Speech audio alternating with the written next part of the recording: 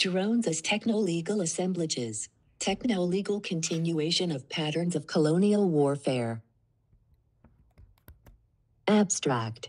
The U.S. drone strike program has prompted debate between pro- and anti-drone lawyers over interpretations of self-defense and the laws of war. The debate frequently neglects the effects of drone technology on interpreting these laws. This article argues that drone strikes are best understood as techno-legal assemblages that combine techno-science and law to make killing lawful. The argument proceeds in 3 parts. Part 1 analyzes the formal legal debate concerning drone strikes. The seeds of the debate are in the U.S.'s response to terrorism in the 1980s, when it developed legal strategies to overcome obstacles of territorial sovereignty and the ban on assassination. The contemporary debate on the law of self-defense divides into supporters and critics of the U.S.'s legal position. However, the debate neglects what critical drone scholars have argued is an essential link between drone technology and legal ambiguity. Part 2 analyzes the techno-scientific practices of drone strikes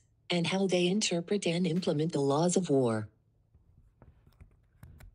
Armed drones are part of a widespread surveillance system that converts people into information, which the U.S. uses to target individuals. The thresholds that distinguish between military and civilian objects, and that delineate the spaces, temporal order, and legal subjects of conflict, are all interpreted through the lens of the surveillance system. These techno-legal practices become a legal justification for drone killing that goes beyond positive law. Part 3 argues that drone strikes are techno-legal assemblages that are part of a general collective of assemblages of control. The enmeshing of law and technology in drone strikes reflects the expansion of the law to cover more subjects and more areas. Drone strikes, then, are not a radical break from the law, but a techno-legal continuation of patterns of colonial warfare.